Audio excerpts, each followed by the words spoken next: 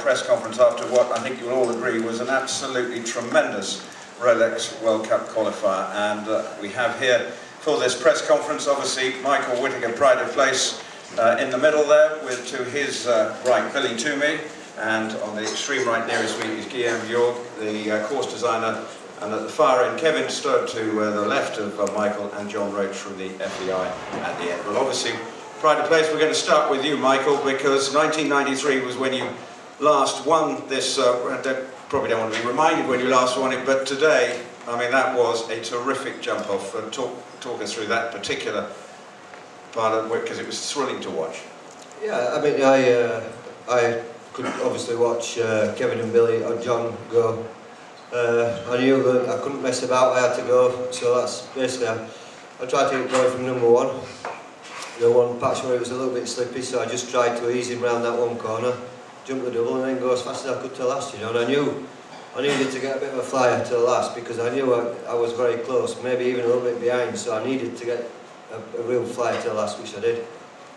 Thank God. And for you to win it again, I mean, what does it mean to be winning back here at Olympia? Yeah, it's brilliant. I haven't had the best year, really, you know. I keep going 4 faults in a lot of the big Grand Prix, so to actually sort of planned him all week for this class and for it to come off, it was brilliant. And for you, obviously, complicated, well, early in the year, obviously with the suspension, to round it off though, you can almost put that behind you now. Yeah, I can. Yeah, I've got 2 or 3 sort of very good horses now, and yeah, I'm looking forward to next year. And what would be the plan? Will you be looking now to qualify through for Leipzig, or how do you see the rest of the winter? Yeah, well, I think I nearly should be qualified. I'm not sure how many points I've got, but I must be near 35, so you know, another one touch and I should be qualified. So yeah, I would definitely plan on going. Billy, so close to winning. The master did you in the end, didn't he? Just, but I just forgot to tell him one thing. Yep. So Billy, obviously so close, but still a terrific performance from you again. Yeah, my mare's been jumping consistently really well for the last sort of 12, 18 months. It was a really hot class. I think if you look, the 3 of us have sort of spared our horses during the week, and I think we've all reaped the benefits of today's performance. They've all been fresh and they've all performed really well. So congratulations to Michael and Kevin. You know, we were chatting on the train on the way back from Paris. He'd sort of been having one down here and there, and they say that form is temporary but class is permanent, and that's how it is with Michael, so well done to him. Kevin, so close to winning here, but again, confirming you're nearly, but my goodness me, what do you... Yeah, so close to winning today. It was a lot of riders in the jump off. Normally I'm not so fast with this horse, and because he's balking all the time, and then I tried a bit, okay, but I have no excuse. Billy and Michael were really faster, not close to me, nearly more than half a second, so they were the best today, and I'm happy for them. They did, it was a really wonderful jump off, and I'm already happy to be third. And you're rounding off what has been a wonderful few months and weeks for you as well, because obviously you're on top of the standings, the Rolex standings at the moment, so the form is looking good. Yeah, I'm really lucky guy because I have a super owner, I have a few good sponsors, and so at the end I have for sure top 3 Grand Prix horses, and then a lot of 8 and 9 years old who are coming behind, so it's sure I'm really lucky, and I try to enjoy each show I'm doing. You're not giving up that armband easily, are you? Anyway, now, well, Guilherme, obviously the course designer, you saw 16 going through to the jump off. Did that surprise you to see so many go through? Well, I don't build very often here in Europe. Of course, I know that the level of competition here is very high, but it's funny that as I saw Michael won, I remember that in WEG I was assistant course designer, and I remember him telling me, forget about the height of these jumps here, and I should have built a little bit bigger than I had today. I think I had a good track, and that helped the riders to get. I was expecting a little bit less clear, but the jumping here is really amazing, And in the end we had a nice track for the jump off, and I think it was a good class. And the jump off couldn't have gone better for you when you get a winner by 200ths of a second. That's true. That was definitely. John, your thoughts at the end on what you've just seen this afternoon? Michael, Billy, Kevin, congratulations, fantastic sport. Before I give you the current standings, I would like to take this opportunity on behalf of the FDI to thank Simon and his team and congratulate them once again on organising a fantastic event here in Olympia.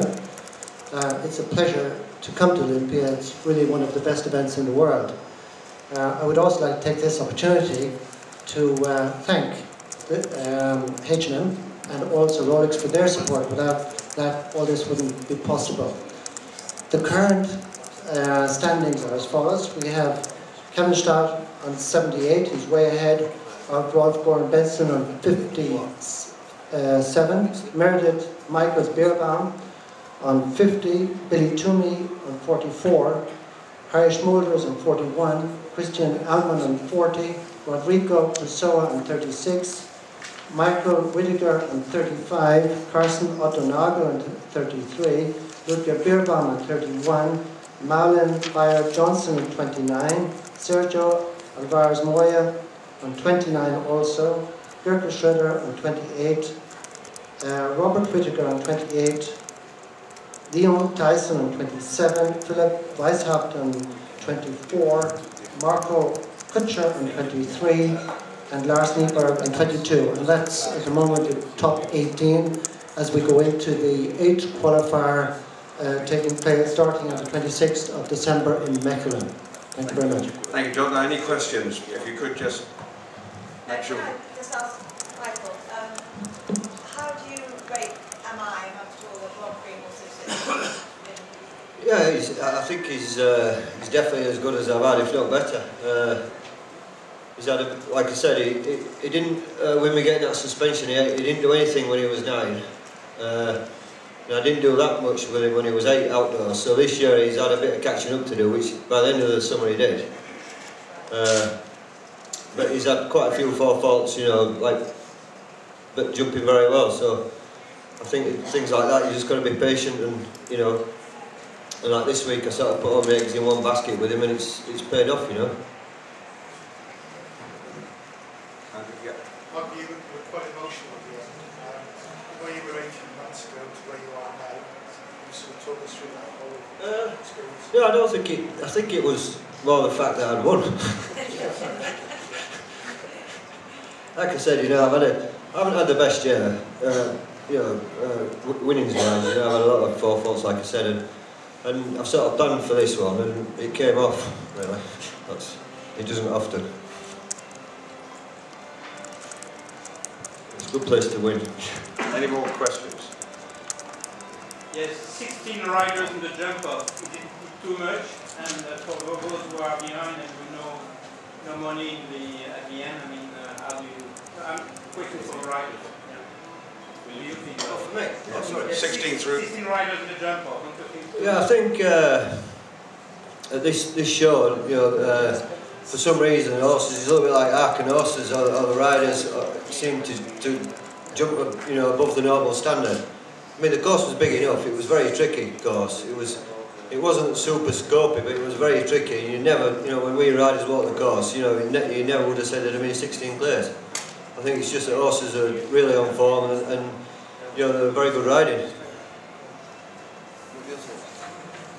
I think Michael's right. I think also, if you notice with the courses, there's nothing that's, we say, is going to burst your horse. No massive, crazy oxers. A lot of thought has to go in from the rider with the distances. I think 7, 8, 9, steady 6, short 4. Always thinking about what you have to do, and that's modern day jumping now. I think it was a really competitive class. I think it was fantastic for the crowd to watch, and yeah, I think the best man won probably in the end. So there you are. Kevin, your thoughts? Okay, for sure, when I walked the course, I saw maybe 8 clears. Now, I was just speaking with John, the level is so high. each Grand Prix you walk a course and you think, oh, maybe between 5 and 10 clears, and at the end you can have 15 slack. Okay, each week we can see that. It's unbelievable. The level is really, really high, and it's really good for the competition. It's really good for everything. But the course designers can't put higher or more difficult. Otherwise, the horses are jumping 2 or 3 weekend a month. And then if you put more difficult, at the end you kill them before the end of the season. So I think it was a fair course, and Michael want to say something. No, the last one I did was Stuttgart, and it was, I would say, quite a fair bit bigger, but less complicated. They got 13 players there. You know, horses and riders are much better now. Like Kevin said, the stands much higher. Yeah, just want to add that it's a very fine line between a fair course and a over-demanding course, and we always try to think what Kevin said, that the riders have a very busy calendar, and we really try to ask just enough for each competition, and sometimes that with the great quality of the horses and the jumping and the good riding, you can have more clears than you expect. And what about the ground? I mean, it looks a little bit sleepy. Yes, on the turns, I think it was maybe a little bit, but the riders also there's the big issue with the surfaces now, and there's some surfaces now that the riders really don't have to balance the horses to turn.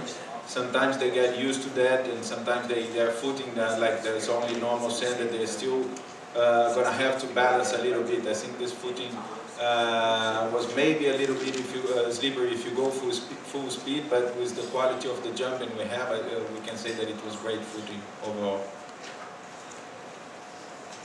Oh, just a small question. I just wanted to know how many of you are jumping at Michelin, and if you're taking the same horses or different ones. I'm not. Christmas with the children. Same here. I have no children, so I go to McDonald's. Do you take the same horse, or are you taking a different one? I take Prestige, and Crackboom will jump the World Cup, I think. Any more questions? Well, happy Christmas to one and all. But there's one small thing we can do. We have a journalist competition kindly donated by Rolex, and I'm going to get Michael to present the person who chose him and has come out of the draw. And there's no bias here. Kelly Smith, the press officer, has won